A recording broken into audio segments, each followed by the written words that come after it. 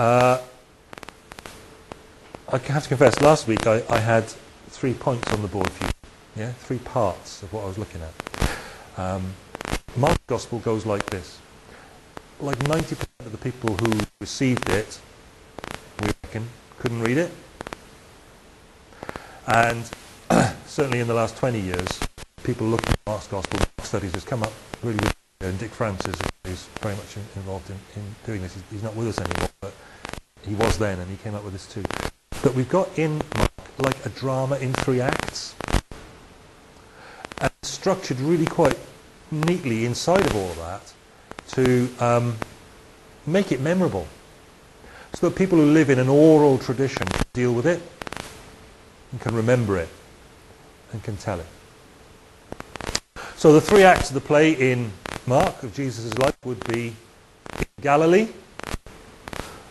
then after 8:21 where Peter confesses Christ, on the road to Jerusalem, and then the final chapters in Jerusalem where Jesus clears the temple, dies on the cross, his last days. Yeah?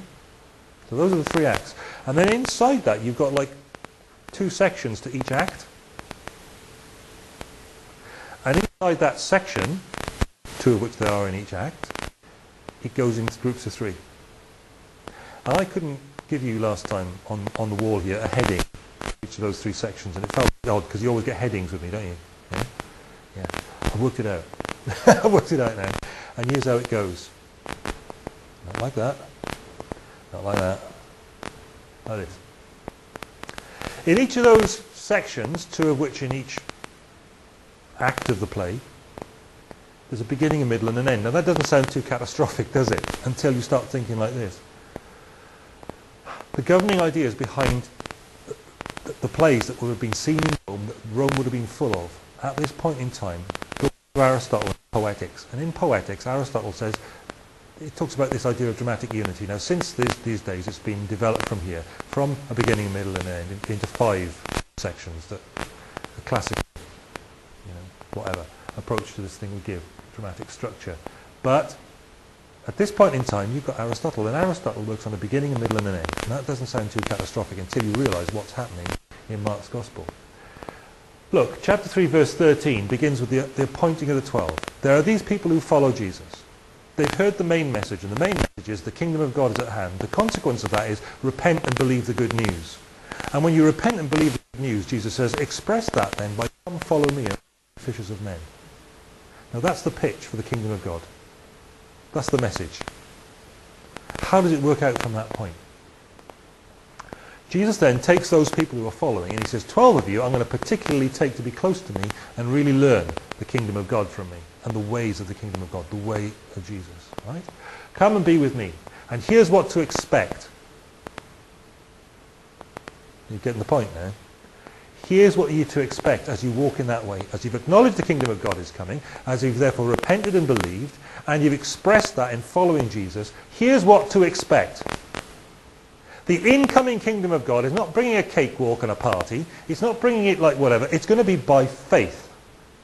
If it's going to be by faith, it's not going to be by sight. So it's not going to look like the kingdom of God is rushing in power and God is triumphant and these people are having a party. Right? It's not going to look like that. That's what the Jews had expected. Actually, it's going to be by faith. We'll get to that by the end, probably. And the way it's going to be by faith is this. The kingdom of God is going to appear and men are going to oppose. So you're going to get discouragement and disappointment. You will not see a victorious marching into the kingdom of God, the booting out the Romans, and everybody eats, steak and chips every day. Right? What you're going to see is you're going to have to progress by faith. The work of the kingdom of God. And it's going to look like there's plenty of opposition. So in this particular part of the Act 1 in Judea, in Galilee rather, in Galilee, you're going to see this, appointing of the 12, and what immediately comes of it? Opposition from the family. From the family? Ridiculous. Opposition from the religious leaders. They're the guys who are the custodians of the Jewish faith that has been predicting the coming of this Jesus for many, many centuries. And that's all been worked out through the ministry of John the Baptist in chapter 1 of Mark already. Yeah? It's them that are going to oppose, the people you wouldn't have thought. And then again, opposition from the family again in 3:31 to 35. It looks like it's all going to chips, and actually Jesus is saying, this is what it's going to be like. The kingdom of God is coming in. God is powerfully active. It is the right way to be walking. It is the right way, but this is what to expect as you set out on it. So, that theme then gets picked up at the end again. There's a unity, you see, between the end and the beginning. That's the way Aristotle wanted it. So you've got this opposition coming back from family and friends again at the end in chapter 6, verses 1 to 6. So what is this section about? What is this section of that first act of Mark's drama all about? It is about the opposition that you're going to expect to get, the way things are going to look as if they're going wrong, as you're going right and going forward with the kingdom of God. Now you're in a position to be able to understand the parable of the sower. Now you're in a position to understand what's going on in the parable of the lamp. Now you're going to be able to understand what's going on in the parable of the seed growing secretly, because that's what the section's all about. Do you see what I'm getting at? When you perceive the structure, it helps you understand what's being done and said. So there's the beginning. It's all about opposition from the people you'd least expect, and the way the kingdom of God looks like it's not the right way, but it is the right way. How do you then handle having to deal with that experience as the people of God walking in that way? The parable of the sower, the lamp, the seed growing secretly, and the mustard seed help you to understand that. They deal with the power of the word, even though it looks as if the word isn't powerful. And then Jesus does these miracles, which explain the power of the Lord who speaks the word.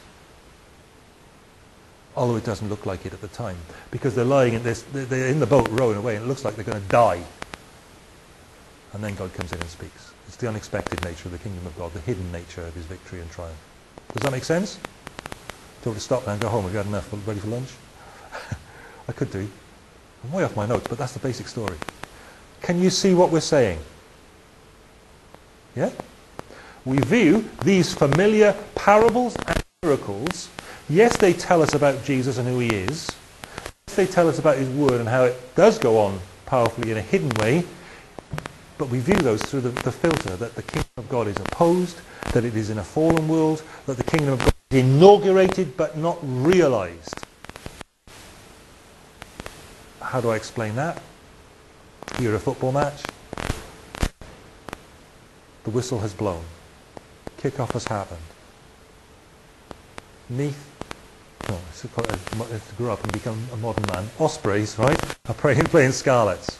The whistle has gone, the kick-off has happened. Have Ospreys played Scarlets yet? Well, yes, because there's been play,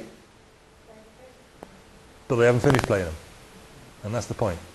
The kingdom of God is inaugurated, but not realized, and the rightful victory for Scarlets has not yet occurred, okay? So that's the basic picture. That's the basic picture that we're dealing with. That's where we are, and the implication of all of that is it's going to look like it isn't working. The word's going to go out and it's going to look like everything's come to bits. The wheels off the machine. Jesus is Lord of life, death, sickness, chaos in creation, chaos in the cosmos. Okay? Forces of darkness in the eternal realms. Right? He is. But it's not going to look like it until the kingdom of God is consummated at the end. And what's required in between is that the just shall live by faith. Is that making sense to you? I really want to stop there before I mess it up. That's brilliant. If we got that, we're winning. What am I going to say next? Is it important? Okay, well, it might be. Maybe I'll put that slide up on the web or somewhere, and then you can have a look at it and see what you think of it later. But if we're going to understand those parables, if we're going to understand those miracles, that's what we've got to grasp. They're being taught and shown and whatever to show that, yeah, hang on, Jesus is the Lord of all these things, but we're in that tension in between. And to show that, yeah, the Word of God is powerful, mighty, and is achieving the incoming of the kingdom of God, because Jesus has already shown that the way the kingdom of God goes forward is through the proclamation of that message, repent, believe, and what follows from it. Right? It doesn't look like that's winning. How do you deal? How do you deal with the frustration? And how do you continue to show faith in days like those? So Jesus appoints the apostles. Back in 1:16-20, Jesus spelled out the first implications of the incoming of the kingdom of God. He said, repent, believe the good news. That finds expression, as we said, in following Jesus. But that following has fruit that it bears. So Jesus goes straight out onto the beach by the Sea of Galilee. He finds the brothers, Simon, Andrew, chucking out a net, fishermen. And they're hard on the heels of repent and believe. Jesus says, come follow me. Here's how you work it out. And at once they left their nets and they followed him. Here's the big new fact. The kingdom of God is at hand. Here's the immediate implication. Repent, believe the good news. Here's what follows from that as fruit follows from branch. Come follow me. I become my disciple. And then as Jesus' disciples, here's what you will learn to do. I will send you out to fish for people. What do followers of Jesus do? They fish for people. They make other disciples. Here's what we do. I saw something great from 10 of those recently, which is a sort of a shop with good Christian resources on the internet. It's got a good book company behind it, I think. I saw something on there recently, which is just a little book you can use and work through bits of Mark's Gospel with somebody you know. Now that's the process of discipling other people, isn't it? We find a friend, we make a friend, we get a friend, we say, hey, you know, this is good, look at this. Hey, this is good. How about we have a look at this together? And this is how you make disciples. And this is the process. Here's what follows. From repentance and faith and following Jesus, make you fishers of men. Amongst those people, Jesus now selects 12, in a special sense sent out to learn to carry forward Christ's mission in this way. He appointed 12 that they might, from amongst those, he appointed 12 that they might be with him and that he might send them out to preach and to have authority to drive out demons. So there's two sets of two in there. Can you see it? What are they to do? What's their service to be? For the kingdom of God, they're to preach the word of God, to proclaim the word of God, and they're to release people from the grip of the devil. Simple, straightforward, highly memorable. And where does that come from? Where's the resource for all of that? They are to be with him and to be sent out by him. Being with him, being sent out by him. The resources are in him. And then to do these two things, to preach the word and to release people from the grip of the devil. Simple, straightforward, highly memorable. That's what the church is for. It's a bit dangerous and radical, isn't it? Doesn't he say anything like that? That is what the church is for. We really don't complicate the mission of the church much more than that. It's to be releasing people from things that bind them, proclaiming the word of God to them, out of the resource of having been with Jesus and having been sent by him to do this. And significantly, Jesus picks 12 people for this. Does that make any sense? Jesus has already spoken about new wine and new wineskins way back in the last section. Okay? He's already spoken about continuity and discontinuity in what God is doing between the old covenant and the new covenant. In the old covenant, he picks up. I know you're looking bored, but this is going to be. He picks up 12 guys to lead the 12 tribes of Israel. And off they go, they lead the 12 tribes, blah, blah, blah. The rest is history, right? So now again, he picks up, in the new Israel, in the new covenant people of God, he picks up 12 guys to lead the 12 tribes of the new covenant people of God, yeah? No? He picks up 12 guys to lead the one people of God in the new covenant. There's the discontinuity. He picks up 12 as before, but to lead the one, because what he's doing with Jesus, he's bringing all things together again under the headship of Christ. He's reuniting and making one new humanity out of the old fractured mess that was the world. Is that interesting? Okay, I'm interested. I'll move on. Let's get on to the next. He appoints the 12 to do that. And straight away, opposition from the family. Then Jesus entered a house, and again a crowd gathered, so he and his disciples were not even able to eat. And when his family heard about it, they went out to take charge of him, for they said, he is out of his mind. You know, it's like when you're working really hard and your mother discovers you're not managing to eat properly. Yeah? Huh? Could be a father, or not, you know, but there you go. It wasn't in this case. That's what's happening. People are flooding and flocking, and he's doing all these things, and it's just, they just haven't even got time to eat. And this is the point that Mum turns up. And she says, oh, he's out of his mind, he hasn't had his dinner. Let's go take him away. Poor lad, he's gone bonkers. And of course, the day you the white ambulance and the men in white coats and all the rest of it, your family were responsible. We'll take him away. For days of disappointment, for future, servants of God and ministers of the gospel and makers of disciples, look at this. Here's Jesus. He's come to bring the kingdom of God. He's preaching the incoming kingdom of God. There are people being healed and made whole and released and all this stuff. People are flocking after the gospel, and his mum comes along, poor dad, we'll take him away. Can you imagine the discouragement, the heartbreak of that? Your mum is saying you're bonkers.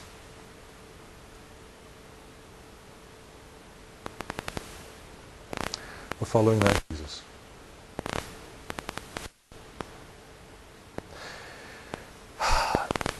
His family just can't cope with it. They can't see it ending anything but badly. They conclude that he must be mad to be doing all this stuff. Now, if a stranger tries to dismiss you as being nuts, that's one thing.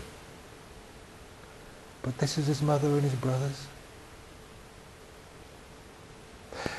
And here's another twist in the tale. It's not the bulk of ordinary people that have influenced them to think this way, because the ordinary people think Jesus is brilliant.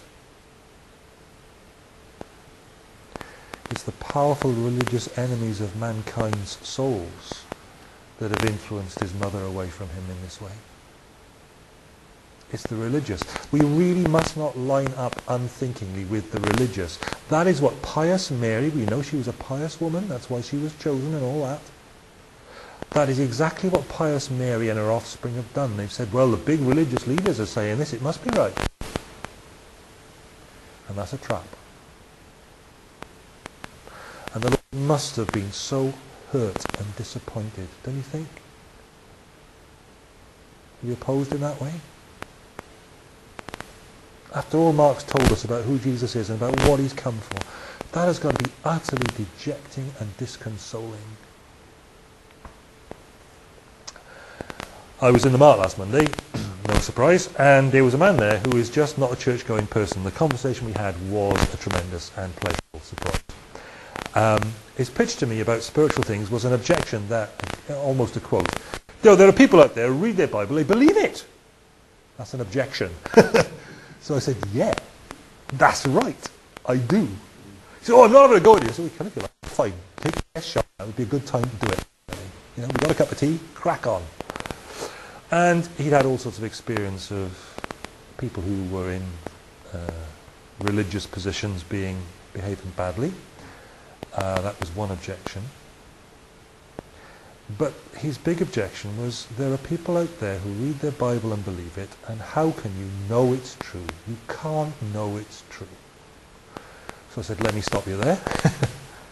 What had happened was, he'd seen on the BBC telly, a bunch of, his expression, professors from Oxford and people like that, right, who were looking at the Old Testament and saying, well, we've got nothing else that will tell us that's true. We've got nothing else that will tell us that's true. We've got nothing else that will tell us that's true.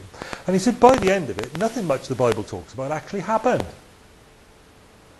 And I said, well, I don't know where they've been looking, but they've been looking. And I could say, there's this and there's that and there's that. And of course, he had nowhere to go, nothing to contribute to the discussion, because he hasn't had the chance to look at it himself. And therefore, it becomes difficult and unproductive. Except that what he has got is these people who are in positions of religious leadership have said such and such. And they are listened to. Because they are the bishop, the professor, the whatever, and it drives you nuts, doesn't it? Doesn't it drive you bonkers? Look what's happened to Mary and the brothers of Jesus. They've listened to those people. And doesn't it bonkers? That is part of what you need to be ready for. Jesus seems to be telling his followers in the inaugurated kingdom of God. Yeah, but what a difficult thing to have to deal with. How depressing and how demoralizing for the followers of Jesus who think the kingdom of God's coming in. And it is. But even though it is, you'll get this. And that mustn't put you off or distract you from the fact that the kingdom of God is coming in and getting about its work. Credibility attaches to worldly office. and to personality. And it's a mistake when God's people get made that way. And Jesus spells out, of course, the illogicality of what these people are saying, which I tried to do with my Medicine Art. Saying he was casting out Satan by Satan's power doesn't work. Jesus uses two simple lines of argument. If Satan opposes himself, then he's finished.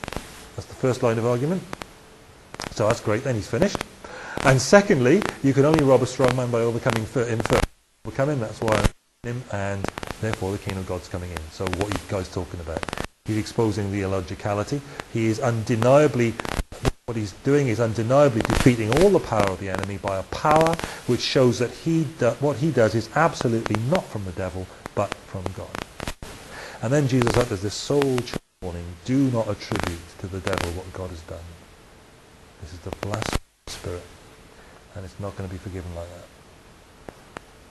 The point that's being made, and the point that's been made in this context, is that followers of Jesus appointed to his mission should not be shaken when their obedience to God leads them into opposition from either the people who should love them, nor from titled religious leaders. Neither should they be discouraged that such opposition seems persistent and seems powerful. The kingdom of God is coming in. And then the family come at him again. Chapter 3, 31 to 35. The family come again. Mary, Jesus' human mother, comes along with his brothers. He has got brothers. He has got sisters. There are doctrines about in certain churches with structures and people who are this and they're that and they got a fancy dress to go with. They teach you that Jesus' mother is forever virgin. He was the only child she ever had and all that. It's rubbish. It says in the book the opposite of that. These people come along and they wait outside. Why is that? They don't come into the meeting. What would the religious leaders have said if they started going along? You're associating yourself with him. They stay outside. They call him out. They send somebody in for him. They're not disciples yet. They don't believe yet. They stay outside and they send for him, trying to distract him from the service to God that he is offering. But he won't let them. They are his physical family, but currently that's where it stops. Now, family is very important. But his physical family is trying to distract him from his service in the kingdom of God, and spiritual family he is going to rate higher. He's going to say, wait a minute, they're not in here. Look at verses 33 to 5. Who are my mother and my brothers, he asked. That is a very, very, very serious thing for a Jewish boy from a good family to be said. That is mind-blowing. Who are my mother and my brothers? Then he looked at those sitting in a circle round him, and they're a right bunch, as we know from all we've read already. And he says, here are my mother and my brothers. Whoever does God's will is my brother and sister and mother. I'll never forget the day when as a young Christian I sat in the back of underneath the Baptist church in Monmouth. Very, very young Christian. I couldn't get out of school for the service, but I was allowed out to go to the young people's thing afterwards, and there I was lurking, waiting for him to come down from the service. And reading Matthew 10, I think it is, where Jesus talks about those, the man's enemies will be those of his own family. Gutting. Surely there's no opposition or resistance or distraction that is more difficult to deal with than what he's dealing with there. But the kingdom of God is coming in. We're not going to be ground down by it. So the background of the middle section of this part of Mark's Gospel has been thoroughly, clearly filled in. It's all about the most powerful distractions from following Jesus that his disciples are ever going to face. Opposition to the message and life choices made in following Jesus, from religious leaders who should be backing it, and from family. Expect. Resist. Because following Jesus, you'll get what he got, and these experiences do not mean you've gone wrong. Jesus is preparing his followers for that pressure. Do you see the point? Rejection and opposition do not mean we've gone wrong, even when they come from the very people we thought would have supported us, they well may mean that we've gone right, because that is the pattern he's getting us prepared for in the service of the kingdom of God. How are we to understand and meet with that experience of faithful followers of Jesus? That's where the central section now takes us, with 4 parables and 4 signs or miracles which illustrate things. And I'm not going to slow down, because the middle has the parable of the soils. That's about preaching the word of God, and how is it that you don't get everybody believing? A very low percentage, a very low proportion of those in the actually come to believe and walk with God. The parable of a lamp, where a lamp is great, it gives light to the whole house, but unless you stick it on the lampstand, it ain't no good. Ain't going to work. How do we deal with that when the word of God goes out and it doesn't seem to have any effect on somebody? The parable of the seed growing secretly, well, you need to know about that, because we so consistently, we're talking to people and we're telling people and we're trying to communicate the faith and the scriptures and the message of God and all the rest of it, and you just see nothing above ground. Nothing seems to happen. That's fallen on stony ground. You don't know that. Because seed, precious seed, gets thrown on the ground and it grows away secretly. Day and night, God makes it grow, and you don't know. That's something we need to be aware of as well, against the discouragements that can come along if we're walking in this way with Jesus. And then there's the parable of the mustard seed. You seem to have done something. You seem to have not scratched the surface. A very, very small amount has been done. The smallest seed known in the ancient world, the mustard seed, results in the stonking great bush, right? You think you've done this, but you do not know the bush that's going to come of it. Is that making sense? Yeah, we're going to come back to these parables, but you can see where it's coming from. You think nothing's happening, you're going to be discouraged in the service of the kingdom of God. Bear this in mind. The word of God may seem insignificant. It is powerful, it is mighty. That is the message of the 4 parables, that God's word is powerful, mighty and working. And then there are these 4 miracles that come along in chapter 4:35 to 5:43. The power of the word of the king, which we've been saying is powerful, in the parables, it lies with the king himself. It lies with him and who he is, his authority, his power. And what you get in the miracles is showing that the God who speaks in his word is all powerful. 4 miracles, stilling the storm. Jesus is Lord over creation. It looks as if everything's going bad and wrong and up the creek. They're all dying in this boat. Jesus, don't you care? And he gets up and he says, oh yeah, okay, now peace be still. What's the matter with you guys? What's happened to your faith? Now, against the background, against the context we've been looking at, can you see how significant that is?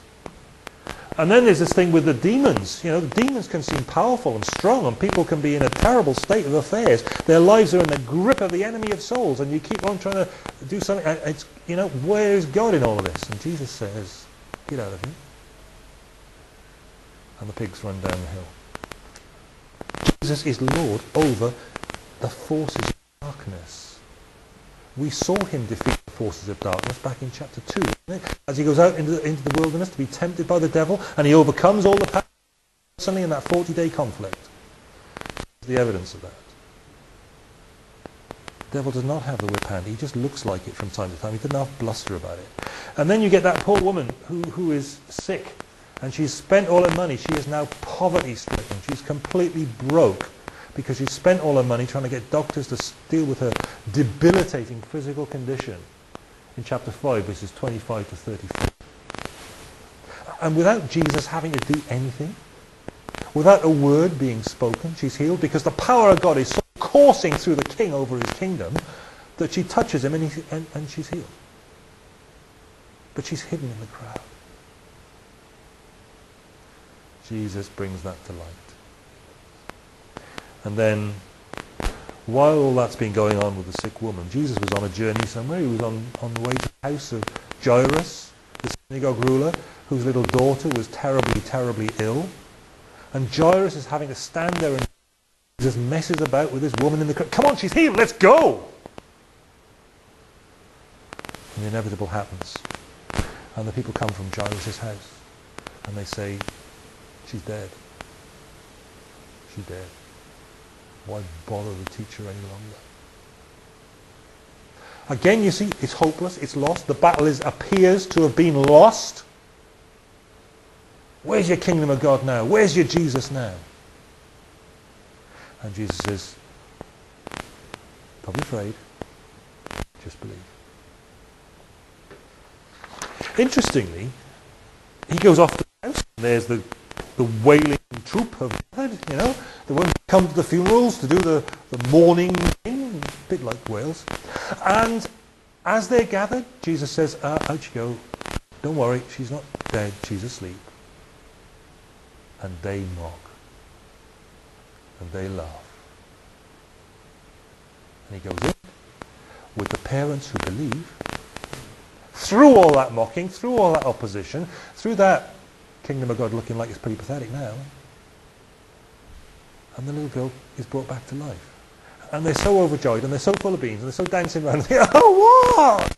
Because the kingdom of God has kind of broken above the surface there mightily. Jesus said, don't you think you might need a bit of food?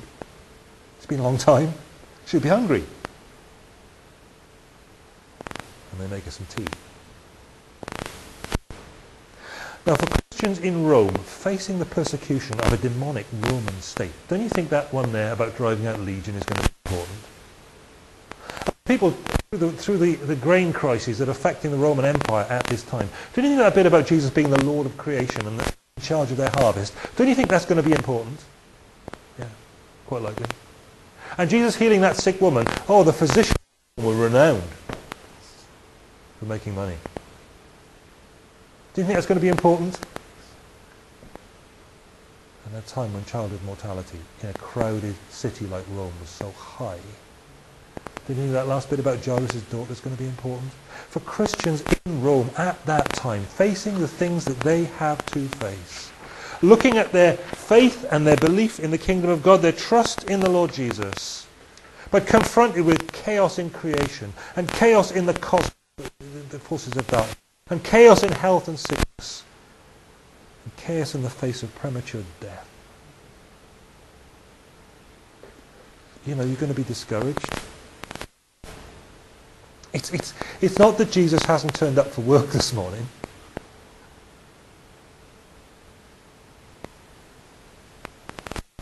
How do you deal with that? With Jesus, people are healed without its having to do so much as say so. The power of God so pulses through him as surely as the lifeblood flows now through your veins. It's just hidden. And he's disclosing it quietly.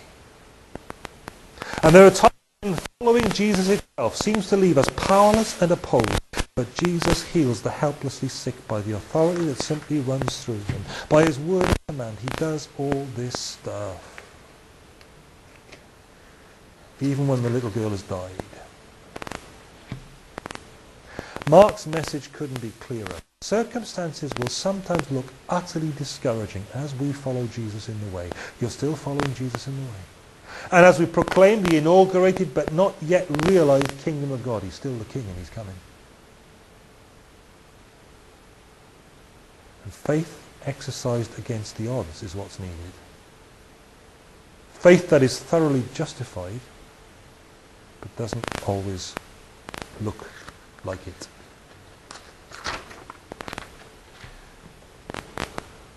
Beginning, middle, end, chapter 6, verses 1 to 6. Back to opposition again. And Jesus having to persevere to discouragement and opposition. Where did this man get these things, they asked, as he preached his own home church, if you like. His own home synagogue in Nazareth.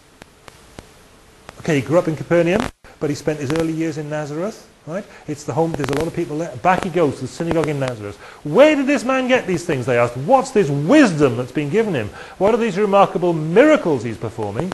Isn't this the carpenter? Isn't this Mary's son? Not Joseph's son. There's a sort of a nasty innuendo going on there. Oh yeah, it wasn't his kid. And the brother of James, Joseph, Judas and Simon, aren't his sisters here with us? And they took offense at him. Jesus knows exactly what's going on here. Opposition from those you would expect to have supported him is happening again, and yet he recognizes the ancient principle that's at work here. Jesus said to them, a prophet is not without honor except in his own town, among his relatives, in his own home. What do you expect from reading the Bible, guys? Get it straight. Do you expect the prophets to be opposed amongst their own people? He could not do any miracles there except lay his hands on a few sick people and heal them. And he was amazed at their lack of faith. There's the message for people tempted to discouragement by the hidden nature of the power and the victory of the kingdom of God. Lack of faith when things look opposed to you leads to lack of reality and practical experience. He couldn't do much there because they wouldn't trust him there.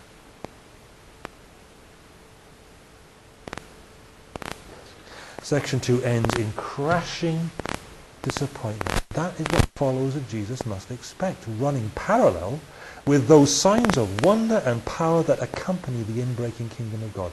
It's a bit like Doctor Who when there's a parallel universe, but not a perfect analogy.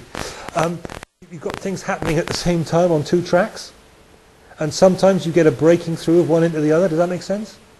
Don't push me, I'm not an expert on Doctor Who, okay, but I've got kids. That's how it works. Don't be discouraged by the things that you see, because the kingdom of God is like the seed growing secretly.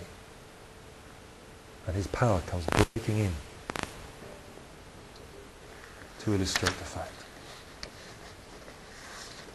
So the big ideas from the beginning of Mark's Gospel are the incoming of the kingdom of God, the resulting call of sinners, because the kingdom's coming, to repentance and faith, because the king's coming back, and the life of following Jesus that results from repentance and faith. And this next section, Mark, from chapter 3:13 to 6:6, it prepares the disciple for not exactly being cheered by people whose support really matters to you, because you've repented in sin and trusted Jesus. They're not going to be standing there cheering. It's his family. It's his religious leaders who oppose him for it. And that's what Mark 3:13 to 6:6 prepares the disciple for. And the central message is that things often appear different than they are. They usually do. And the follower of Jesus really mustn't be deceived by the appearances that are different from the way they really are.